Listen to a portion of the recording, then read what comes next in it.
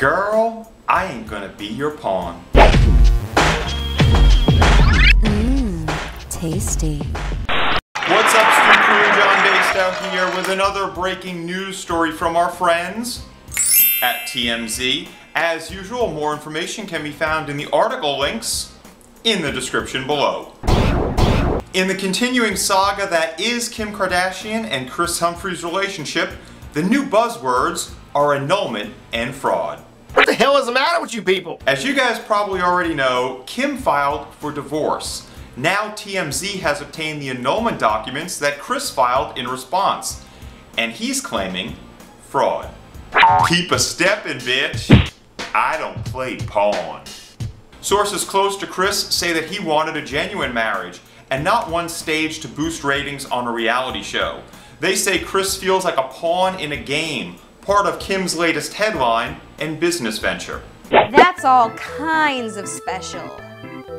Kris is supposedly outraged by people who think he was in on the wedding scam, especially since he flew in his childhood pastor to marry them and also involved his church. I think this situation is about to take a turn down nasty road.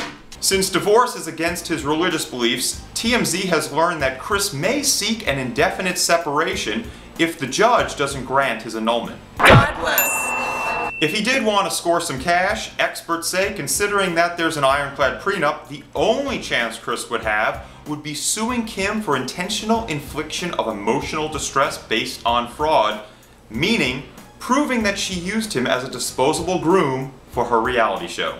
The chance of proving that in court is believed to be slim to none.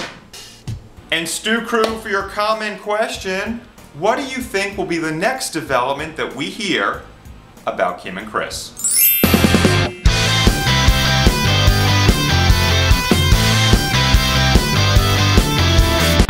Guys, remember, go comment crazy, and I'm going to be choosing one comment, and that person is going to win a New Media Stew Get Chunk shirt, alright?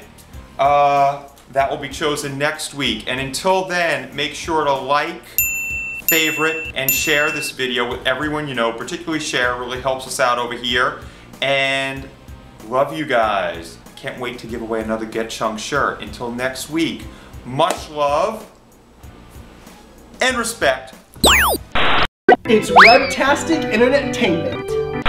Hey guys, Daily Grace here telling you to subscribe to John Basedow's channel. Did you do it yet? Did you do it?